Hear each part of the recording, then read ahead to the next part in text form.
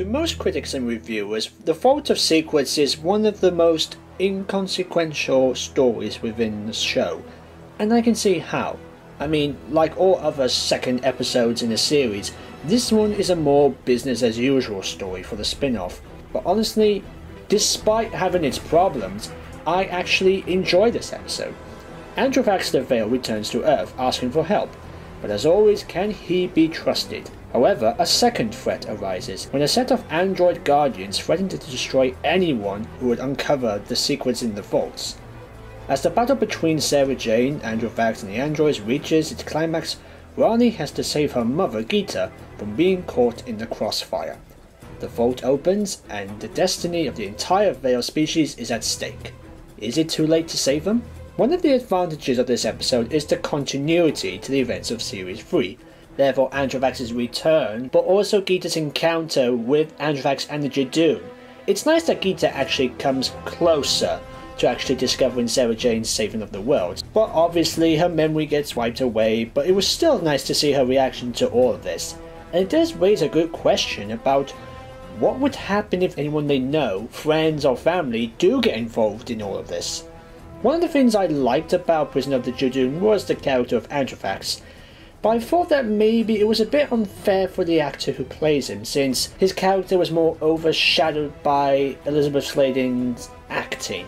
I didn't feel like he stood out, since most of the time he was inside Sarah Jane's body, whilst in this one, he actually has a lot more to do. He has the most story. He's trying to redeem himself, and I actually wanted him to be redeemed. And there were times in which, dare I say, I actually felt some sympathy for him. Plus, I think it's nice for him to be in the different bodies of many humans, rather than just spend most of the time being played by Elizabeth Sladen, which is not a bad thing, but I think for a shapeshifter, he has the potential to appear in any form. While it does show how much of a complex character he has become, I still wasn't sure why he decided to double-cross them at the last minute. Which reminds me, the gang do good as ever, but I did think that Sarah Jane has no idea which side to choose. There are moments in which she wants to help, but other times she doesn't want to help. I just don't understand which side she is taking, which I guess could cause some questions whether they are playing good or bad in this episode. The episode is trying to make us feel moral to the idea, but it takes us in so many different directions we have no idea which one to choose. We do also get a glimpse of a growing relationship between Clyde and Rani. I won't go into more detail since that will play a much bigger part in a future episode, but let's just say it's a cute little moment. Plus, nice lead there, Clyde. This episode introduces us to the Alliance of Shade, aka Men in Black. Yes, I know they were actually introduced in the animated episode Dreamland, but for now, let's pretend that never happened, okay? Actually, I love these guys in this episode. The way they walk, the way they move, even the way they talk. Mr. Dread is probably my favourite character in this series. I don't know whether it was his acting or his sarcastic humour, but since he is an android, it actually works. He just makes me smile and laugh every time he speaks. I guess the highlight for me is Dread wandering up to a man in a van, tearing up the door and saying goodbye. Seriously, if I was in that situation, I'd run like hell.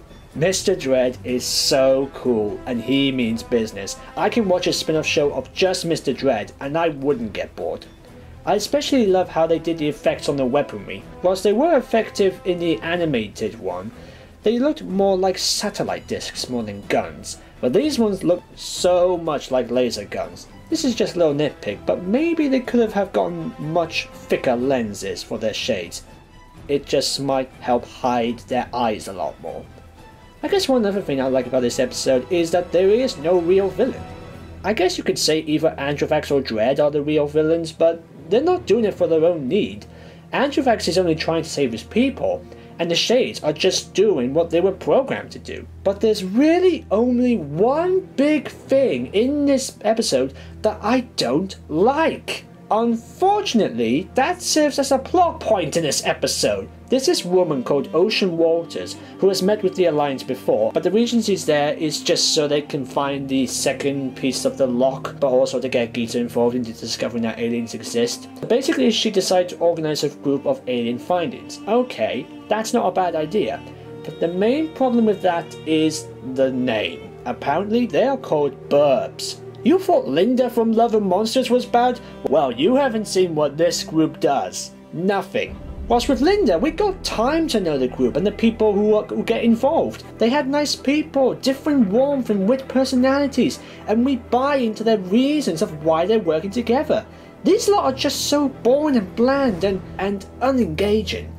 We only get one scene with a whole group, but the rest of the time we're left with Ocean and her friend Minty. Yes, I understand why it had to be there as a reoccurring joke and also a bit of humour, but here's the thing. It does work at first, but then it gets really annoying after a while. Plus, what kind of alien group calls them burbs? If I had seen an alien, if I wanted to talk to someone about it, and if I came across a flyer for burbs, I would think twice before making a decision. If I had only seen the logo, I would have easily gone, but if I had to read the title of the group, I would just walk away and try not to look back. Plus, I understand why Sarah Jane and the others had to pretend to hide the aliens, but I find it a bit unfair for Ocean, especially when Sarah Jane did disagree or beat down Ocean Waters at the end. Couldn't they have just had the Shades wipe their memories or something, or maybe get Unit involved?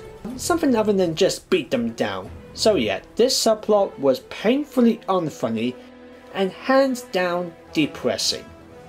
But despite its problems, I really enjoyed this episode. The direction is well developed and the action storytelling scenes are very effective.